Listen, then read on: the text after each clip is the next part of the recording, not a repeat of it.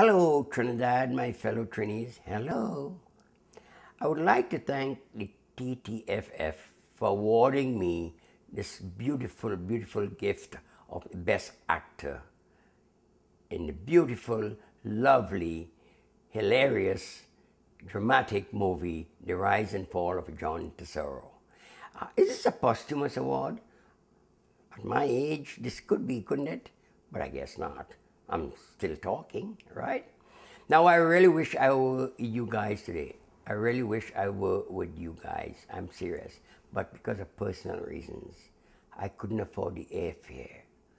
And my good friend Simon Batiste offered me the airfare, but then I realized it was a one-way ticket.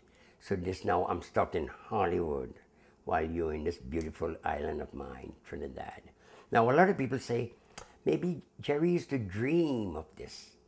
One day, I'll be what I'm doing now. No, I never had this dream, because if you consider where I grew up, in a little village, Pinal, in Trinidad, a poor little guy, my ambition was really to be able to afford one day a whole tin of condensed milk so I can drink it all by myself.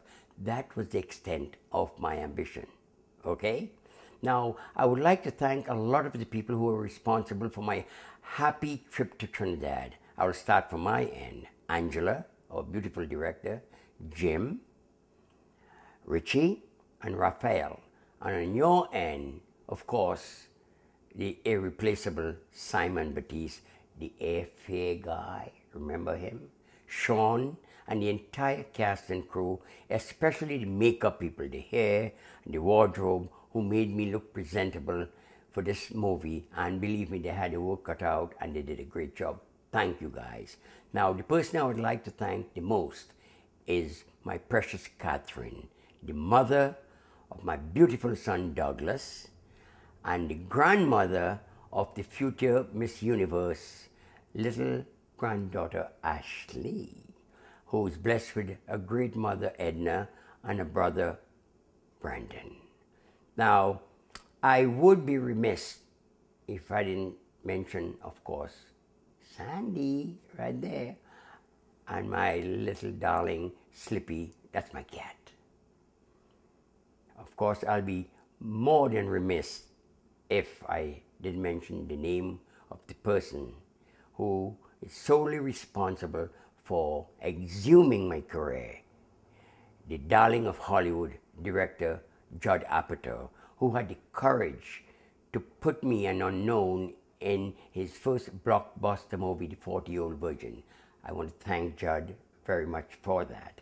Now, there are some names I didn't mention, but I want to assure you it was purely intentional. And there's some people I hang out with, without whom I would have been in a much, much better position. Yes, you heard right, better. But let's talk about the real people. You, my Trini friends, you are the real deal, okay? I want to thank you for accommodating me, for allowing me to come to Trinidad and relive my past many, many times. You're the best, and I'm looking forward to meeting you again soon. I really, really, really miss hanging out or liming with you. I want to bust a lime when I come down there and drink some rum and coke and eat up some doubles and sauce. Oh God, I can't wait, darlings. Okay? See you soon. Be there. I'm coming.